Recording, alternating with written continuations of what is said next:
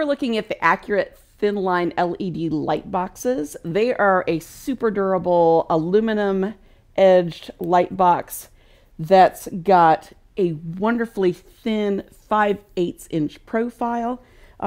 They feature non-slip feet on the back so that it won't go sliding around your desk if it's slippery.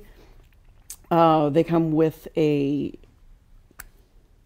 power cord here and this fantastic little bag that's very velvety to put them in for carrying or storage.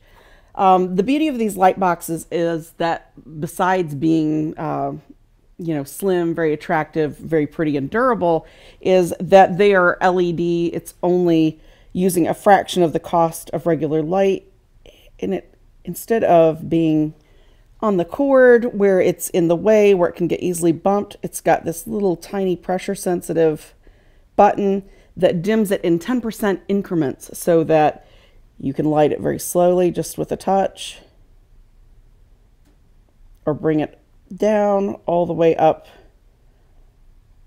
to full brightness very easily. We were testing these on a number of different surfaces just to kind of see what, this is bright, very bright. I feel like I'm being interrogated, but how bright is this? What can we put on this that we can see through? We've got a little bird here on some tracing paper over here, and then just a little cartoon of little Jerry. We've got 300-pound watercolor paper. This is something that you can barely ever trace through. You have to always use messy graphite paper. Actually, with this, you can put this on here. I can actually see this through it. It's very easy to see. It would be very easy to trace. I mean, it's just enough where I can see it there. That's really unusual. You just don't get that with regular light boxes. That's 300-pound Fabriano Artistico paper. With a canvas, we've got just a printed image from, putting it through a regular printer on the computer, taped on the back of our cotton canvas that's primed with acrylic gesso. You can see the tiger very easily through it. From my viewing standpoint, I would be able to trace that very easily and be able to use it to paint. We've got sanded pastel paper. That's just some UArt pastel paper. That offers a really clean, crisp view of that image. Anything from Stonehenge printmaking paper, you're looking at a 90-pound printmaking paper. Super easy to see through, and that's actually a tinted one that's kind of like a beige color. Other printmaking paper, 280-gram Strathmore printmaking paper, super easy to see through. Bristol for your fine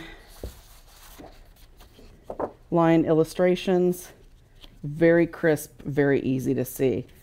Even with this little bird image here, super easy to see that little fine line bird image to be able to do your artwork from. So, cheating or not really. Sometimes it comes down to saving time. And time is money when you're an artist, and if you're, trying to price your work reasonably in this economy, this can do a lot towards putting more money in your pocket because it gives you more time to do more artwork. But still, with a professional light box that's going to give you, hours and hours of very cool running temperatures with that LED light, and also save you money on electricity while doing so. So the Acurit ThinLine professional light boxes, give them a try.